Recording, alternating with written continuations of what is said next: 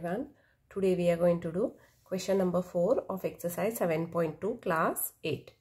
The question goes like this. I purchased a hair dryer for rupees 5,400 including 8% VAT. Find the price before VAT was added. Now here they are telling us that there is a hair dryer which I have purchased and it costed me 5,400 and it has 8% VAT. VAT means what? It has tax of 8%. The 8% tax is already added and it has become 5,400. And they are telling us to find the price before the tax was added. Now we will do a simple cross multiplication method to find the price before the VAT was added. Okay. For that, let us begin with price after VAT was added. That is how much? 5,400 rupees. Okay. Now, percentage of VAT added. How much percentage VAT is added? 8%. Okay.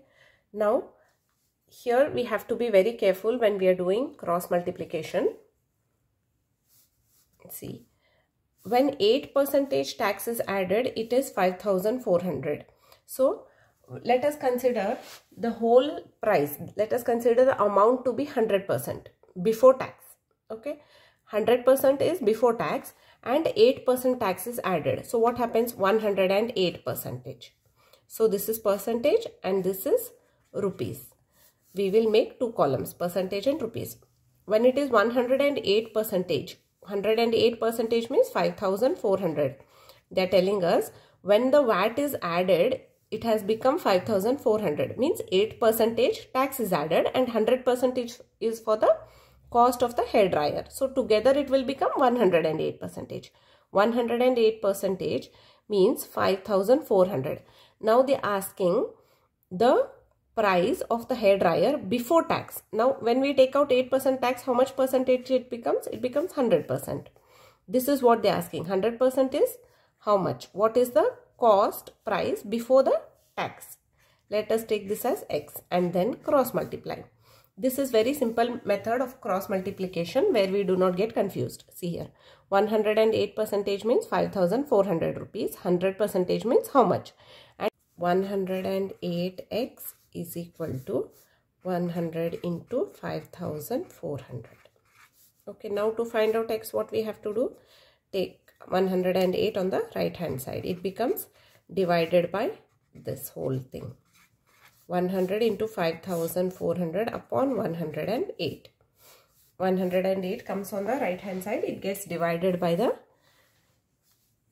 100 into 5,400. Now, 1 plus 8 is 9, 5 plus 4 is 9. So, this both get multiplied with, these both can be divided by 9.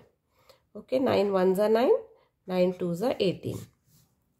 9 6 are 54, 00 as it is. So, 600 upon 12. Now, 600 upon 12, it gets divided by 6. 6 hundreds are 600. 6 twos are 12.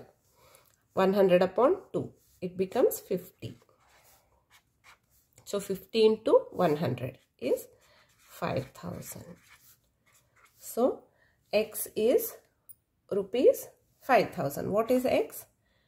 The cost of hair dryer before the tax. So, we will write down here price of hair dryer before the VAT was added. What is the answer? It is 5,000 rupees. This is the answer. If you found this video helpful, please like and subscribe my channel. Thank you.